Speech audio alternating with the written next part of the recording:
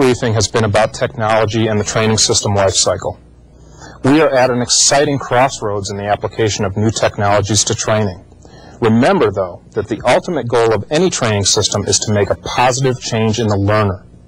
And reaching this goal will provide your organization with a clear competitive advantage. Good luck.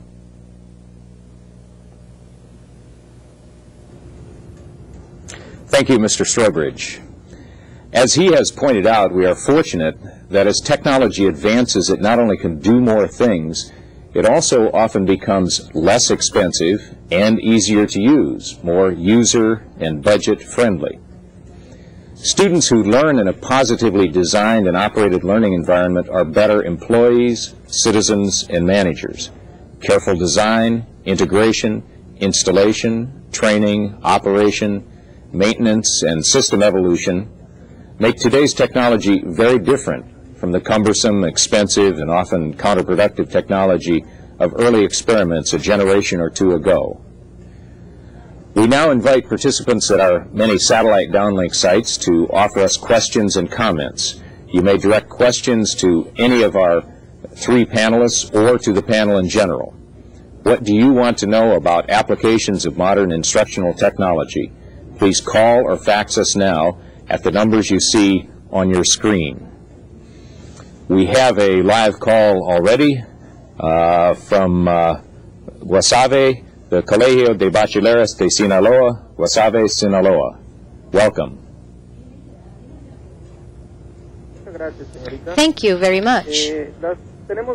We have two questions.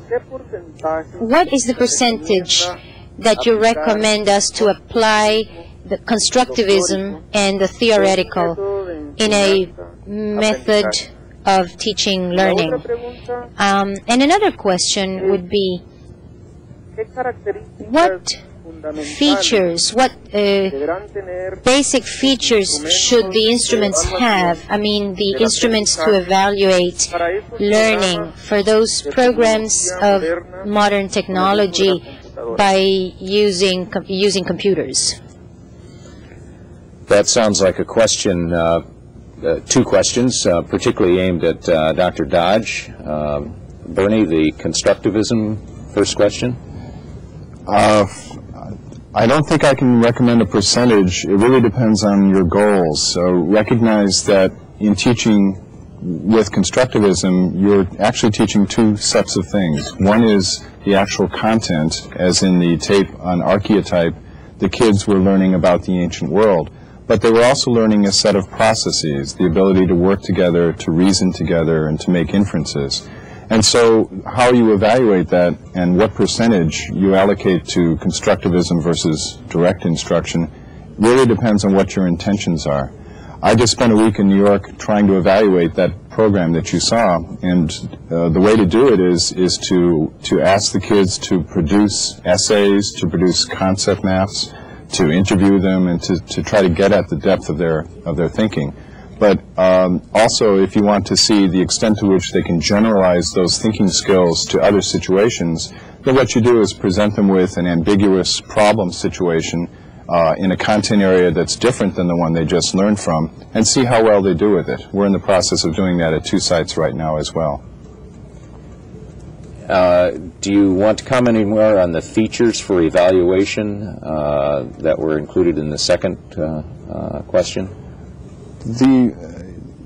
It's really a matter, evaluation of constructivism is the single most difficult issue. When we're teaching things the traditional way, then all we need to do is ask multiple choice questions and we know what people know.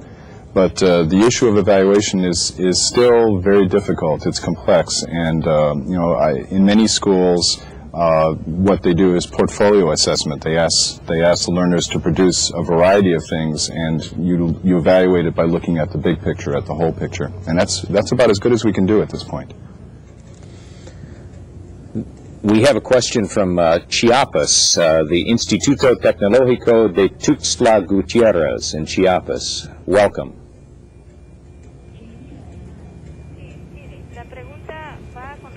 The question has to do with the first part. It's, do you consider that this new CTB is a applicable to all sciences, for example, math? This is the end of the question. Gracias por la pregunta. Thank you.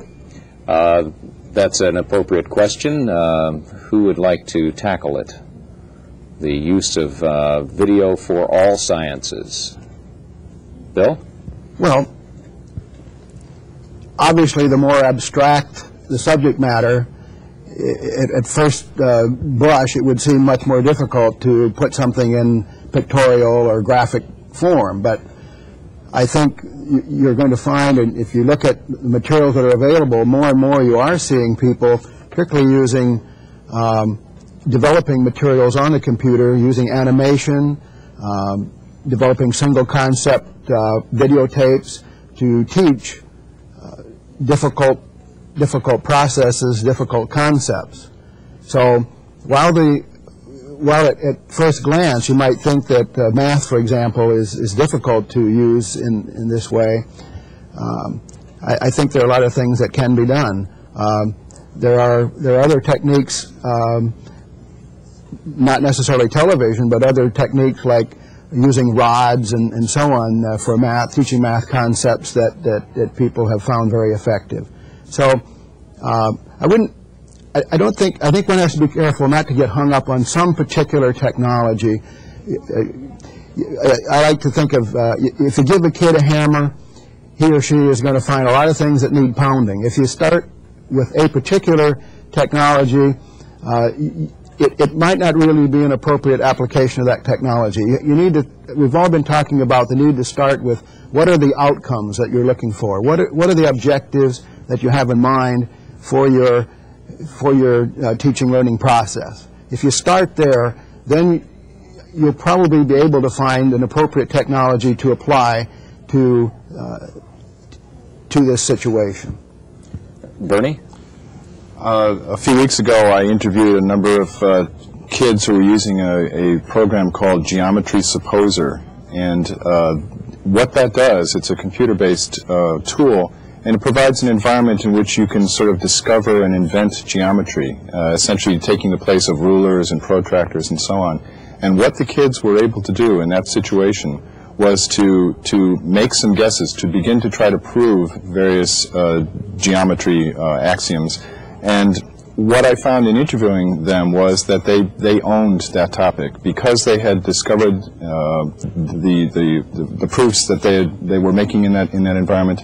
They felt some ownership of it, and it really, I believe, will stick with them far longer than if they were just being taught, you know, here's how to go through a proof, and without the benefit of the technology to provide that world for them. We have another question from Guadalajara, this time at our downlink site at the Comisión Federal de Electricidad División Jalisco, Guadalajara.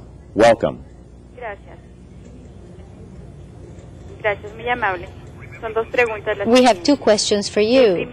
First, is it possible to access immediately to these educational technologies at all levels, or do you have to go step by step? That's the first question. And the second question would be, when the mass media, mass communication media are so manipulated and so controlled, what can you do for them to really be an educational tool? This has some relationship with the politics in a general sense. This is it. Thank you. Thank you. The first question is the question of the introduction of this at once or in steps. What kind of strategy do you recommend that way? Well, I've implemented quite a number of different technologies, and it doesn't really matter which technology that you start with. I think that they all can be approached. I think that there is certainly a requirement to have a step-by-step approach. One of the things that Bernie mentioned earlier was start off with a situation where you think you can find a clear win. If you start off in an organizational implementing instructional technology with a situation where you can get a win right off the bat, that'll make things much, much easier. And the second question, which is one somewhat dear to my heart personally, in the environment of the mass media today, you have students coming to you who are already being bombarded with media messages of all kinds out there. Mm-hmm. How does that affect the educational process? Well, different subject areas, I think, are going to look at this in different ways, but I can think of, for example, I'm a former social studies teacher a few years ago, and I could see tremendous opportunities for teaching critical thinking by examining exactly what you're talking about in terms of the propaganda, if you will, that's being put out by through the media by different political entities and so on. I think one could look upon it in that sense as an opportunity. And it's certainly a competition against mass media, trying to get the learner's attention.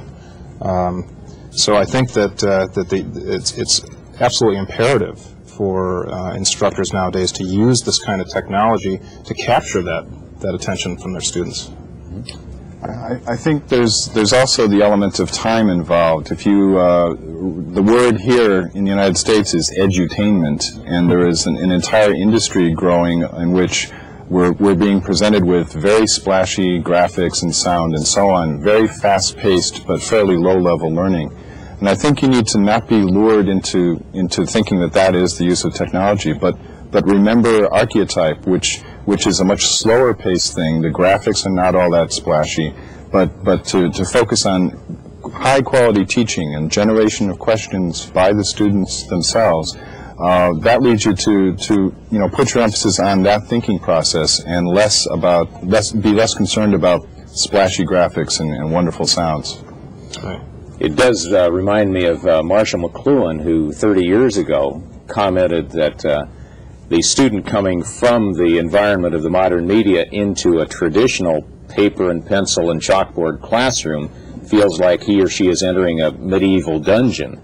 On the other hand, one of the important functions, I think, of education today is to teach critical viewing skills so that the student who comes out of a classroom takes some of the skills learned in the classroom of thinking and critically evaluating into their overwhelming media experience in the world outside. We have another live question, this one from Mexicali, from the Universidad Autónoma de Baja California in Mexicali. Welcome. Sí, si bien la compresión y la descompresión de imagen. Well, although the compression and decompression of images have lowered the costs, I understand that the cost or the problem of sending via satellite is through dedicated telephone lines, and that is still very expensive. What could you mention about that? Do you think that the cost will go down, or will it continue to be an obstacle? Another practical question of finance, the issue of transmitting signals. We've all faced the idea of wanting to do something and discovering it was simply too expensive. What is the outlook on that kind of question? Well, I think in regard to satellite capacity, it's certainly an issue of supply and demand. There's a limited supply up there, and the demand is going to configure the prices. The question about using video compression, I think, is an important point to make, because that's why we're doing teleconferencing, digital compressed teleconferencing systems. You can compress that video signal. We're using, on today's show, a full transponder on a satellite. Using digital compression, you can use as little as 5, 6, 7% of a transponder. So as the video signal is compressed, so is the price for that transmission. We have a live question from our neighbors in Tijuana, the Instituto Mexicano del Seguro Social, Delegación Baja California. Welcome.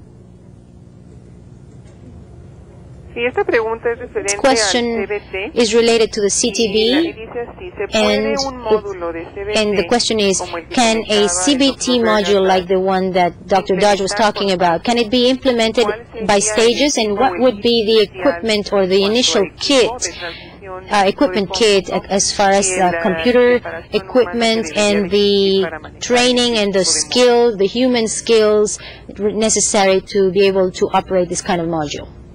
Very good. Dr. Dodge. I think you can start a system like that essentially on a shoestring. There is a publisher here named Tom Snyder Productions, and Tom Snyder himself was a 4th grade teacher 10 or 15 years ago. And all of the software that he and his company have developed are designed for a one-computer classroom, where essentially there's one computer, one monitor, and the software is fairly simple visually. But what it does is to create an environment in which the whole class is talking to each other, debating, and trying to arrive at some consensus. I think with fairly simple programming skills, one can create that kind of situation, and one computer in a classroom doesn't cost that much. And from that you can get a lot of mileage where the real learning is taking place away from the computer in the dialogue and discussion among students. But that takes good design. That takes a good teacher behind the design of such a product. We have a question by fax now from Chiapas, Pemex Exploración. It has to do again with the CBT.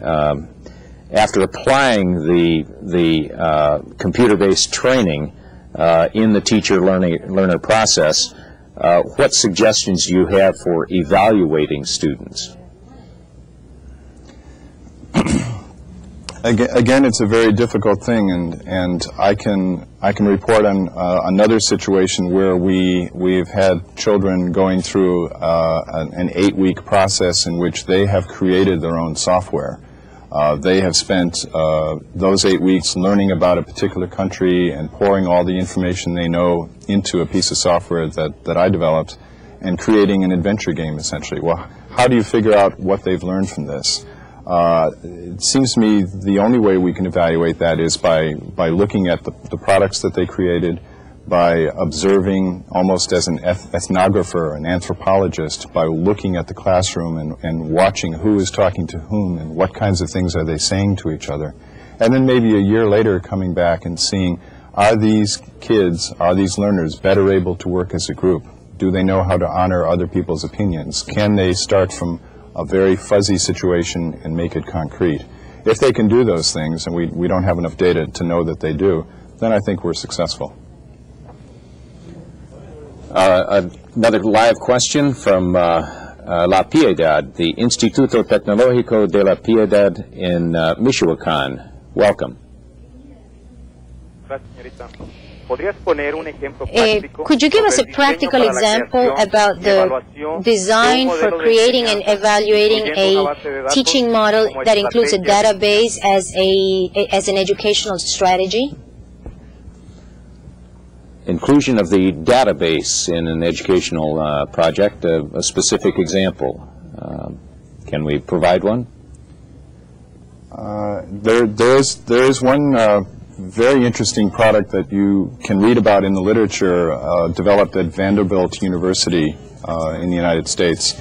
It's called the Jasper Woodbury series, and essentially it is a 15 to 20 minute videotape in which a problem is presented, and all of the clues that you need are there in that initial video.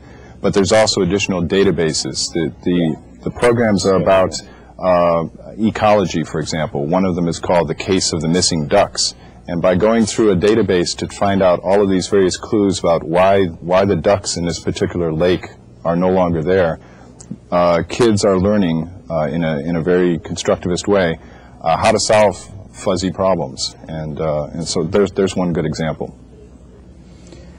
We have a fax question from Universidad de Guadalajara, Jalisco, about accreditation. Is there any kind of accreditation agency for this type of professional activity, some kind of distance consulting, a way of identifying expertise? Well, there's certainly no formal licensing requirement or anything like that. There are organizations in the United States, for example, the Association for Educational Communications and Technology, with headquarters in Washington, D.C., would be a possible source of information about competent consultants, but I don't think they would go so far as to recommend a consultant for a particular activity, and they're certainly not in the business of licensing consultants. Okay. I think another source may be the United States Distance Learning Association. They keep a pretty complete database of uplink, downlink locations, video conference locations, and consulting expertise. But there's not a formal licensing, accrediting body at this point. We have a question now from Mexico.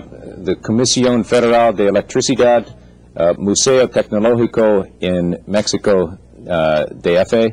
Welcome. Yes, the question is the following. How could you use this technology to raise the working systems apart from the training itself? All right. Who would like to comment on that interesting question? Well, I'll take a shot at that one.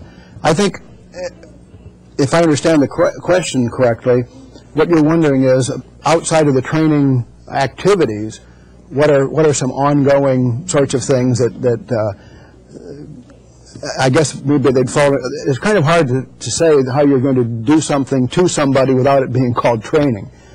It might not be a formal training program, however. It could be some sort of informal activities. Maybe people are. Maybe people are simply engaging in interactions among themselves, which is not a formal training program. One of the big things one of the major ways that people do learn is by what we call networking. Not in a certain sort of computer network, but just informal exchange of ideas. And you get to know other professionals in the field, and you learn from them. So that's certainly one way that you could continue to learn outside of a formal training activity. Another aspect of it is, when we train somebody, they're there in a classroom, and we have all of the information in place at that time. That may not be the moment that they need the information. So if part of the training process was to package the information given to them during training in such a way that they can access it quickly, go immediately to what they need when they need it, then you're able to embed and continue the training on the job. So that means hypertext systems perhaps, or just a database of documentation that can go with the learner to the job site. Right. Portability of training systems is really coming into its own now. And one point about that, of course, probably still the most portable technology is text. Print materials are still the most accessible and portable. You might want to keep that in mind. And we have a call from from Coahuila, the Instituto Tecnológico de Saltillo in Coahuila. Welcome.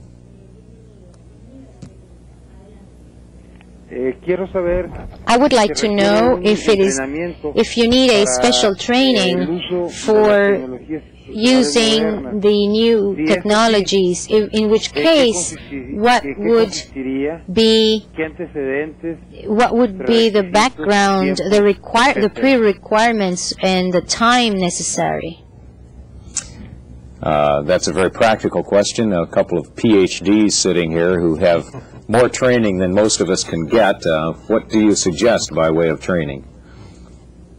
Well, the short answer is the long-term answer. We have a master's degree in educational technology, and essentially we take people from a variety of backgrounds, but in the course of 2 or 2.5 years, they learn about all of the things that we've talked about here, and in essence become a problem solver across a lot of different media to become an instructional designer. It takes a long-term commitment. It's not the kind of thing that you can pick up in a very short workshop.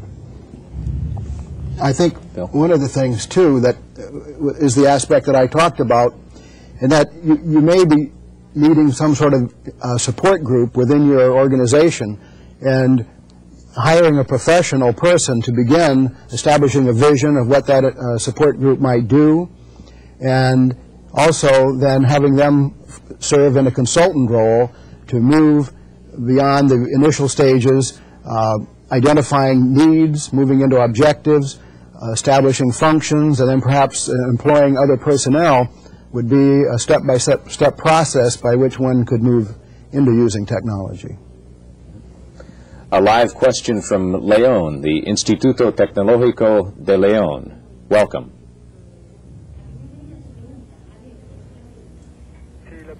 Yes, the question is the following. Whether the efficiency of these modern technologies have been compared with other instructional methods and what have been the results. Thank you. The comparison of the newer technologies with other methodologies, what do we know about that? I think an educational researcher would say that it's almost an unanswerable question, because when you're comparing two different methodologies, are you comparing the technology? Are you comparing the instructional methods that underlie the technology? It's difficult to be able to point to one thing and say that made the difference. There is research that says that when people use traditional CBT, they can more efficiently use their time and get up to speed more quickly compared to traditional lectures. And that's probably primarily a question of time on task. The new CBT technologies, constructivism in general, is not particularly efficient. It takes a long period of time. And the payback that we hope for, not fully documented yet, is that in taking that longer period of time and allowing deeper processing of what is to be learned, that we will get something that more closely approximates understanding and wisdom. But we don't know yet.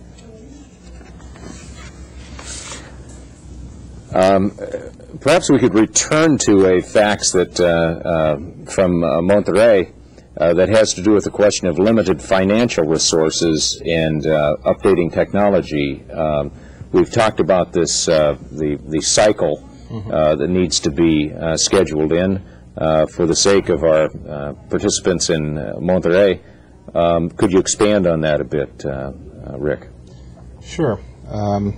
Again, after you have your system outcomes down on paper, you can begin looking at the different types of technology, and as I mentioned in my talk about higher and higher levels of integration, there are systems out there that allow you to start with a modest investment, but they have a clear upgrade path into the future. So as the budget comes along year by year, you can upgrade those systems to add capabilities. For instance, starting off with a video-based classroom. Maybe the next year you add video teleconferencing access to that classroom, adding on top, layering on top of the different technologies. We could raise the question also, as has been done from Guadalajara, of strategies for facing restricted budgets, limited budgets, goodwill but not resources to implement these, and steps that one can take in the process of moving toward that. What do our experts recommend for getting the initial stages underway? Well, I think one has to consider what we're talking about here as really an innovation which requires going through an adoption process. And the first step in the process of adopting any innovation is providing information. And I think that whoever is responsible for, whoever is the focal point of the instructional technology activity in that particular setting needs to start out by informing certainly the managers. After all, the decision makers have to have a sense of ownership of this process, as well as giving a sense of ownership to the persons who are doing the training and to the trainees themselves. I can't emphasize this point enough, that when you're establishing any sort of technology group and you're in any training program, it has to be something it's certainly related to what Bernie's talking about in this constructivist approach in using computers or in using real kinds of objects and so on. The students who are most successful, the programs most successful, there's a sense of ownership on the part of everyone involved. It's not something that's being done to them, but it's a participative kind of activity. And this has to be the case within any organization, that each of the members of the organization from the top down has a feeling that they're part of this. They're part of the decision-making process. They've bought into what the goals are, and they've bought into what the processes are for accomplishing those goals. I would also add that since some of these technologies have now been used for several years, there are many well-documented case studies that are out there that can be had where you can look at even individual industry by industry and say, yeah, there's a success story. Mm-hmm. Good point. Let's go to another live question, this from SENACE, the Comisión Federal de Electricidad, SENACE, Mexico, DF. Welcome. Muy bien. I would like to begin by congratulating all the panel members for their wonderful organization on this occasion. The question is related to what you mentioned about the portable communication systems for training. Could you elaborate a little bit more as far as the equipment and the financial aspect of that? Thank you. I would like to congratulate all of the callers on their contributions to this program as well. But the question of portability, Rick, you have some experience with that, and I brought it up. Sure. I think that portable computing, as I mentioned in my talk, computing power is coming down in cost. I think one new technology that's complementary to that is wireless local area networks. We are installing wireless systems that can transmit information from a central database up to half a mile away from that database. So I think that there can be wireless systems which are attached via a wireless communication link. There can also be standalone systems that the database can be updated on a daily basis, where the user would plug into a database via phone line or something like that at the end of the day. The cost of those systems is coming down from tens of thousands of dollars just several years ago to thousands of dollars today. Bernie or Bill, would you care to comment on the issue of portability and flexibility? Well, it just seems to me that the cost of anything that doesn't have moving parts is coming down. And so yeah, I look forward to, as a teacher myself, I look forward to the day where I can just pick up all the equipment I need and have it in my briefcase. And we can do that now with an LCD panel and a power book. But I want that same power, because I don't want to be the center of attention. I want that same power in the hands of the people I teach as well. So I look forward to a couple of years from now, for the cost of $100 or so, for learners to have a slate that they can write on that will communicate to my computer, and that we will, and with each other, and that we'll have an environment that is aided by technology but not centered on technology. Bill? Just to follow up on that briefly about the cost factors. One of the things that makes the cost of any technology come down is if it's useful in the consumer market. There's been a long history of that. If things are only useful in industrial and school settings, the technology seems to stay at a much higher level of cost. But one of the reasons that personal computers, PCs, Macs, and so on, the cost has dropped so dramatically, of course, is that they're selling so many of them. And that's certainly true now with these small portable computers. As they become more popular, the price on them is going to drop dramatically, just as it has with other kinds of technology. VCR is a case in point, where they become very, very inexpensive because there's such a broad market for them. Yes, we've gone in a department I teach in from using 3/4-inch video exclusively, which is a higher level of video, to incorporating VHS half-inch tapes, because that's the consumer market. Students can make a tape, take it home, and show it to their parents. the consumer market has many tie-ins in that way. We have a fax now from the Universidad Autónoma de Baja California Sur. It's a question that is more general, a philosophical one. In the experiences that we have now with the intelligent interaction using these types of technologies, what are some of the philosophical issues contained in this, and what kinds of results are we experiencing on a more conceptual level that way? This is a challenge I offer to any of you. Well, one that comes immediately to my mind is an increased level of time efficiency and productivity. The ability to spend more time with your family because you're not traveling, or because you have access to the information you need when you need it. You don't have to get in your car and drive to a library or other place to research such information. So I think time saving and quality of life factors in there. I think also it actually changes what a faculty member does, from being a presenter of information to perhaps a manager of an instructional setting. There are other ways of delivering the information technologically, or having the students actually be the creators of the knowledge, as Bernie is talking about. The teacher can then, or the trainer can then become more of a mentor, dealing one-to-one with those people who are having specific problems, or going beyond that even, adding to the whole instructional experience or the learning experience, rather than simply being in a position to simply deliver sort of a pre-canned message live, and that's the end of it. And also, the technology permits the replication of a good lesson.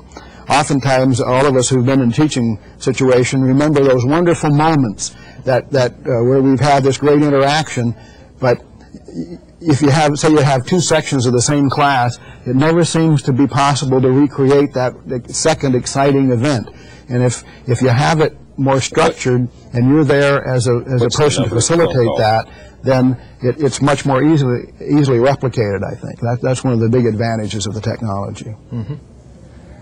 I think that there's a very interesting degree to which computers in particular are approximating human intelligence too, and that the technologies become closer to the way that our own brain operates, and that adds an additional level of challenge to this. We have a question, a fax from Pemex in Villahermoso. It asks about the question of whether you foresee the opportunity to get a master's or doctorate at distant sites through video conference programs. Can advanced degrees be obtained in this manner? I just visited the University College at the University of Maryland, and they are all, in fact, they have been for quite some time. They are giving master's degrees in a wide variety of subjects, as of course are many other institutions, but they're one of the pioneers in this field, and very well established. So the answer, I don't know about doctoral degrees. Well, one might look at Nova University, I guess, from I think it's from Fort Lauderdale, Florida, as a case where they use a variety of technologies, but not just distance education, but that would be one of the technologies they would be using. We have a live question from SECAP, Comisión Federal de Electricidad en SECAP, Mexico, DF. Welcome. We're calling from Mexico, from the SECAP, and our question has to do with the presentation of a team. Could you explain the interpreter would like to ask a question. Señor, ¿está usted oyéndome? You mentioned something about sending the signal to a ranch and then sending it down to several sites, about some equipment that you mentioned. That's the question. Okay. Question about the drop of the signal. Right. I think that's referring to the Cal Poly example with the Swanton Pacific Ranch. That was the type of, it was a fixed classroom video conferencing system at Cal Poly, California Polytechnic University in San Luis Obispo, and a rollabout video conferencing system at the Swanton Pacific Ranch. The exact type of equipment there, I believe, was Compression Labs equipment, which was operating at a T1 data rate, 1.5 megabits per second. We have a live call from Comacalco, the Petróleos Mexicanos in Comacalco, Tabasco. Welcome. Sí, buenos días. Good morning. Many employees in our enterprise, in our firm, don't have the habit of reading and doing research. And so by using these techniques and this technology, how long do you think we should invest each day in order to learn these new things for our work? Okay. How can we? Well, I would make a stab at that, and I'd respond by saying it's going to depend to some extent on what it is that you're being expected to learn. It's also a large measure, it's going to vary from one person to another. People learn at different rates from technology, just as they do from print materials or any other way of learning. So to give an exact amount would be presumptuous, I think, on our part. I think what you might want to do is start with some fairly limited objectives, something very specific that you really wanted to accomplish, and then design materials. Hopefully, if you have the technology already available, use that technology. Design. The real critical thing, of course, is in how the materials are designed, not necessarily the particular technology that you're going to use to deliver it. And then start out fairly slowly and see how that works out. It's an iterative process where you're going to start out and do something, and somebody mentioned, I think it was Bernie, talked about having a win situation. You want to start out so that people succeed, then they're going to be happy doing it. If they're happy, they're going to want to continue to do it. If it's aversive, they're going to avoid it. So make sure they have fun doing it and succeed. We must now wrap up this international event. Thank you very much to the many questions, comments, and insights provided today. We trust this teleconference has been of use to you. As our discussion today illustrates, professionals agree that it is an era of increasingly global issues, information, and technology. Time and distance become smaller and smaller. Facing this reality, cooperation is a must. People must be organized to provide telecommunication educational services.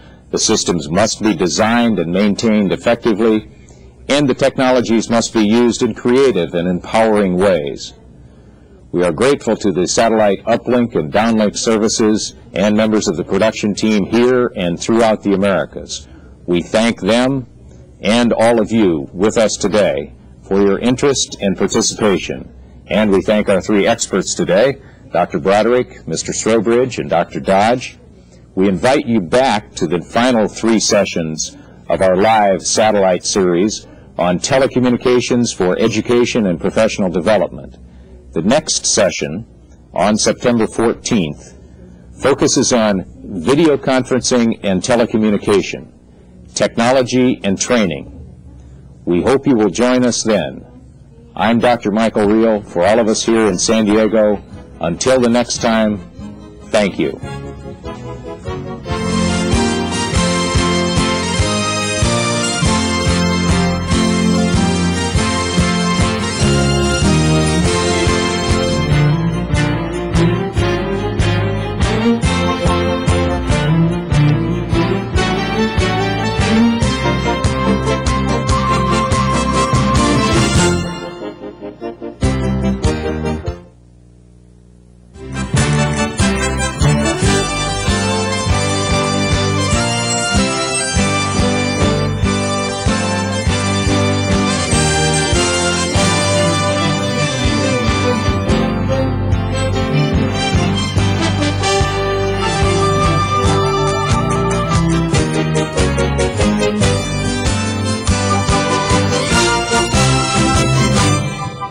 you.